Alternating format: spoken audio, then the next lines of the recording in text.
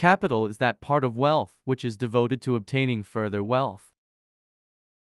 In every age, poets and social reformers have tried to stimulate the people of their own time to a nobler life by enchanting stories of the virtues of the heroes of old. The hope that poverty and ignorance may gradually be extinguished derives indeed much support from the steady progress of the working classes during the 19th century. But if inventions have increased man's power over nature very much, then the real value of money is better measured for some purposes in labor than in commodities. In the absence of any short-term and common use to represent all desirable things, or things that satisfy human wants, we may use the term goods for that purpose. In common use, almost every word has many shades of meaning, and therefore needs to be interpreted by the context. The most valuable of all capital is that invested in human beings. Civilized countries generally adopt gold or silver or both as money.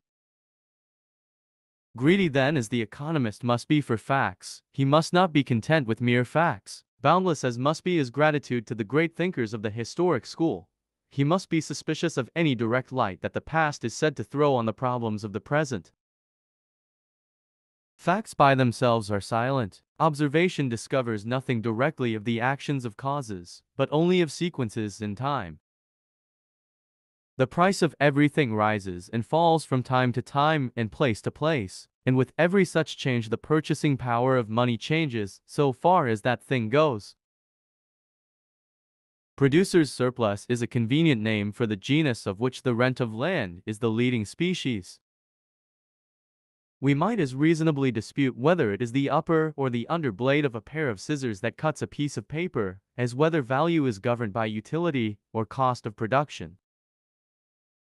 And very often the influence exerted on a person's character by the amount of his income is hardly less, if it is less, than that exerted by the way in which it is earned. Nature's action is complex, and nothing is gained in the long run by pretending that it is simple, and trying to describe it in a series of elementary propositions.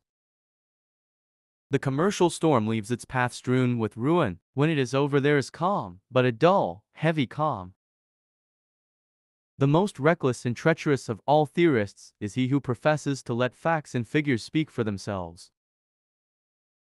Though a simple book can be written on selected topics, the central doctrines of economics are not simple and cannot be made so. Material goods consist of useful material things, and of all rights to hold, or use, or derive benefits from material things, or to receive them at a future time. Political economy or economics is a study of mankind in the ordinary business of life. Statistics are the straw out of which I, like every other economist, have to make the bricks. Slavery was regarded by Aristotle as an ordinance of nature, and so probably was it by the slaves themselves in olden time. Again, most of the chief distinctions marked by economic terms are differences not of kind but of degree. Individual and national rights to wealth rest on the basis of civil and international law, or at least of custom that has the force of law.